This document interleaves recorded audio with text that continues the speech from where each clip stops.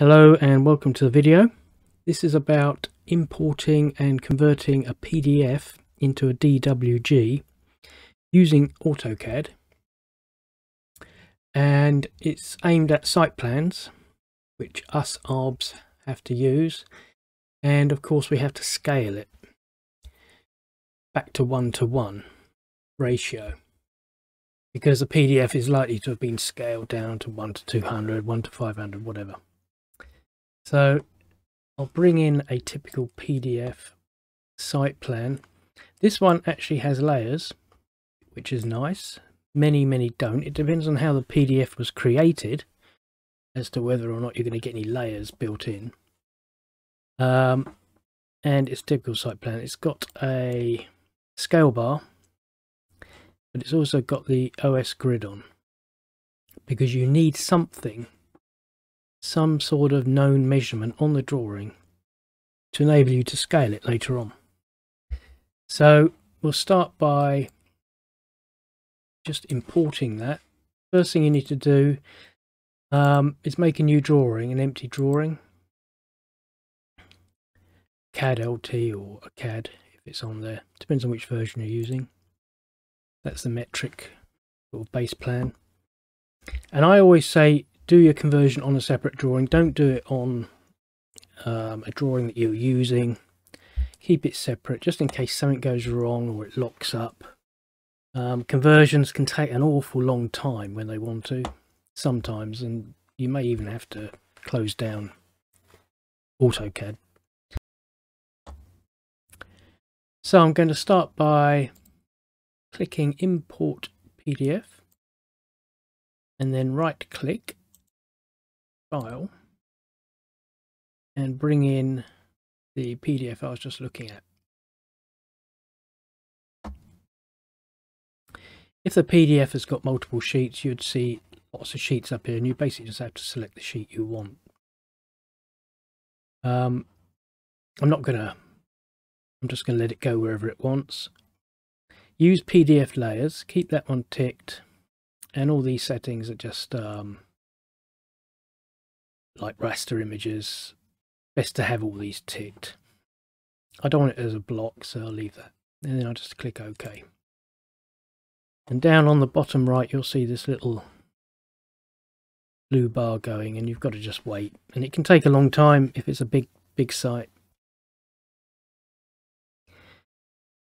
So I'll probably cut the video and restart in a sec. And there we have it. I should just switch off the grid. I don't want to see that. And it converts it as best it can. It's done all these into entities. Sometimes circles don't work, and in this case they've come out as polylines. This is a sort of last resort converting a PDF. If the architect won't play ball, give you the DWG plan, or the client's drawn it, hand drawn it, this is really your only choice. But they're not perfect, and I would say only use it as a last resort. So now I need to scale this, and we've got a scale bar, but we've also got a grid. 433 43, so they're 50-meter grid.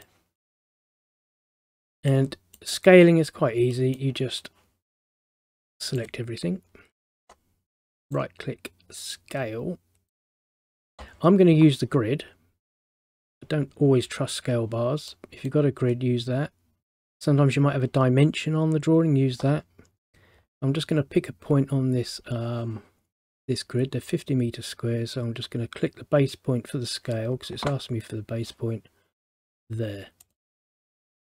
And then you right click, reference, and our reference will be this distance on the unscaled drawing from there to there, and I want that to be 50, so it's asking me for the new length. I could pick 2 points, but that'd be useless, so I'm just going to enter 50. Return, and it scaled it. I test that. Measuring the grid. And it's come out as 50.0212. There's nothing I can do about that. That's probably the PDF conversion slightly out. But there you are. We can check the scale bar actually.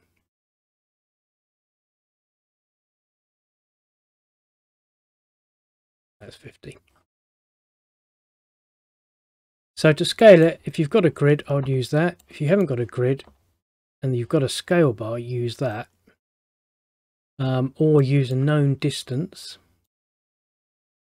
And it's very unlikely you'll see them unless it's like a proposed drawing, and they often put dimensions on. So you would use that. So that's it for this one. I'm going to do a few more examples. So I'll close it off because I want to get rid of all these layers. This just shows all the layers that come in. They've been prefixed with PDF underscore. I'll just get rid of this drawing. Open up a new one.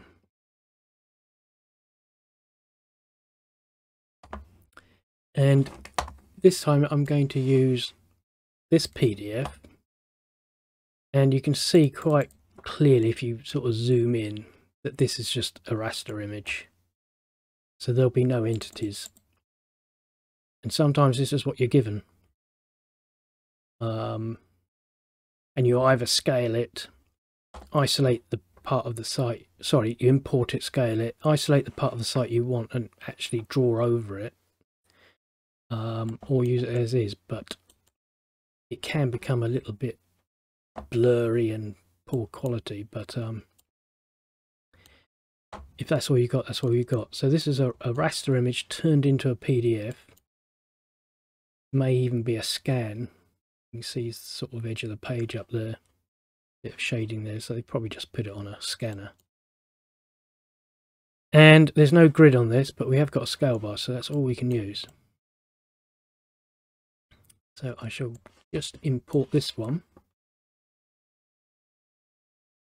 Import PDF file, and this is this one.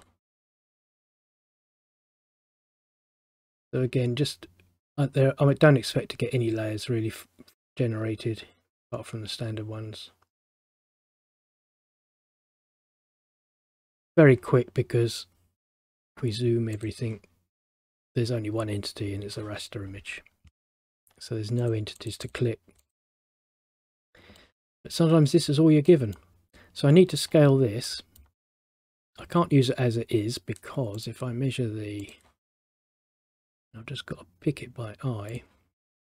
Say that's 50 meters. Distance is coming out as 0.8850 down the bottom here. It's not 1-to-1. I'm going to select it, right click scale, pick my sort of base point. It doesn't really matter where the base point goes. Reference. And I'm going to pick the longest distance because I might get a bit more accuracy that way. So I'm going to go for 75 meters. And then into 75.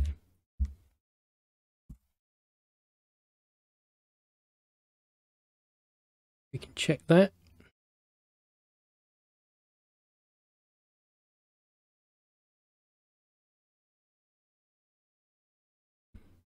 .9305. That's close enough.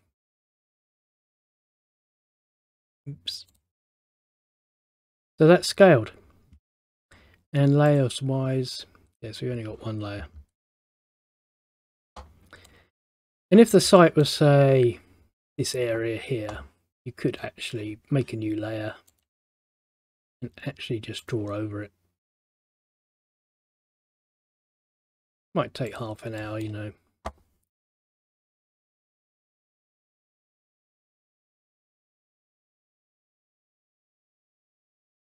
Do a little bit just for...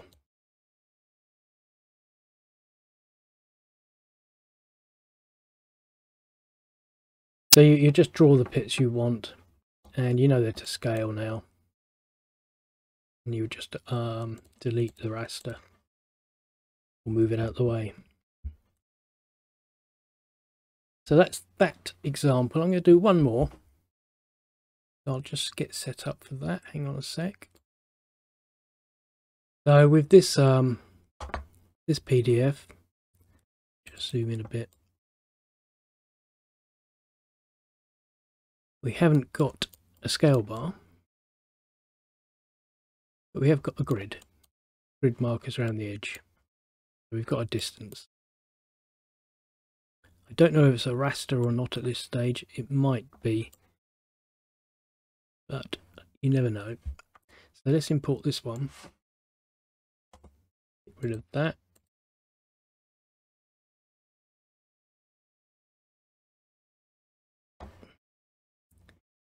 Import PDF file. This one is this one. Leave everything as it is. It's converting it down the bottom. So it has got entities. And it's got layers, which is nice.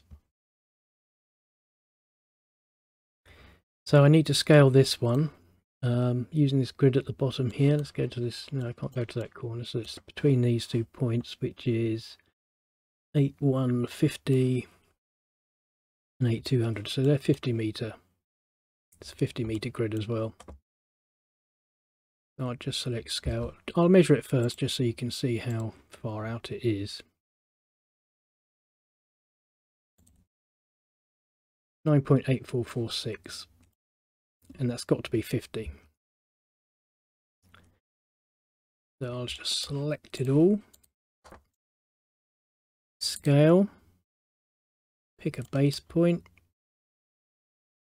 right click reference, and I'm going to turn this distance into 50. Of course, if you want it in millimeters, you'd put 50,000. Check distance now.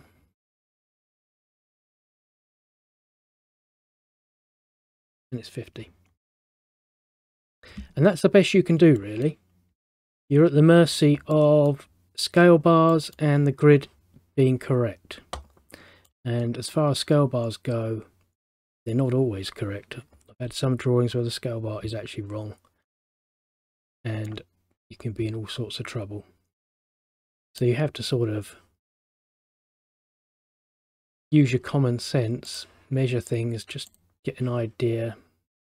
That's saying that this road is 9 meters wide. That's a very wide road, but it could be a dual carriageway, who knows.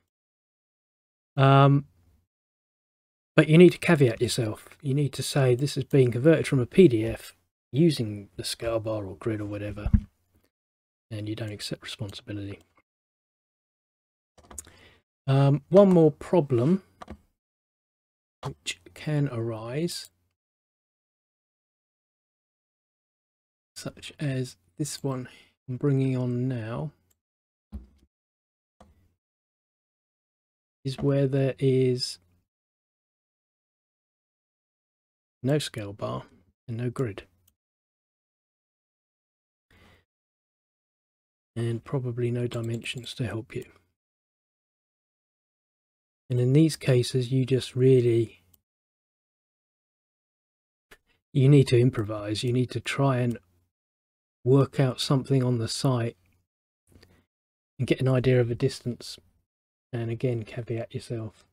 If you're going to site to do a survey, you could measure something, like you could measure the length of this elevation, the width of the road at a certain point, just to give you an idea of how to scale it. But I mean, I've gone on Google Maps before and measured things. Not very accurate, but it's the best. If it's all you've got, then that's all you can do, because you shouldn't be supplied with PDFs. You know, it's up to, if they've got a PDF with a topo on it, then they must have a CAD somewhere. So, but sometimes you can get difficult architects and clients.